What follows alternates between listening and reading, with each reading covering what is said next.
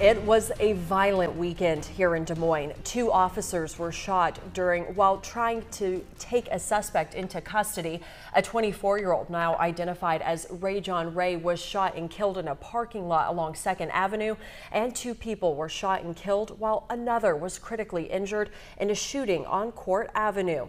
All of this kept emergency rooms busy trying to save those who were injured. These high-profile events funnel into already busy emergency rooms and for local hospitals. Good afternoon. I'm Lindsay Burrell. I'm Erin Kiernan. Thanks for being with us. WHO 13 Zach Fisher joins us live from Iowa Methodist Medical Center, Unity Point. Zach, these shootings definitely added to the rush of people, but it really was just another day for people in the ER. Erin, it certainly was. Whether high-profile shootings had happened early Monday and Sunday morning or not, the emergency room is always full. Now, one of the officers that was shot on Monday morning went to Mercy, the other right here at Methodist. Now, the work in the ER is always busy, as we had mentioned. They operate under a medical triage, giving those with the most critical care needs first priority to medical services. So Sunday and Monday night is when some of those shooting victims would have been elevated for care right away, depending on each person's condition. One was shot in the head, one was shot in the arm.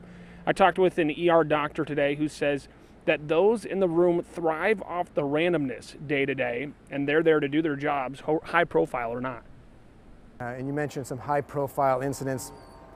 Those are certainly attention grabbing, but we see illness and trauma of all varieties that are equally as life-threatening on a day-in and day-out basis. Those events and illnesses and particular stories most of the time don't make the news, but for us, whether they make the news or not, it's still business as usual. Just fell out.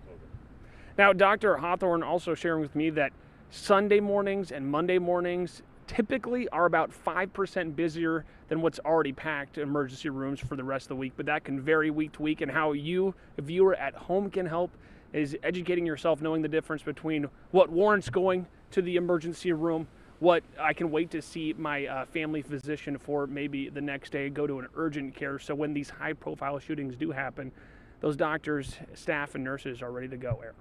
Good reminder. Zach Fisher reporting live this afternoon. Thank you.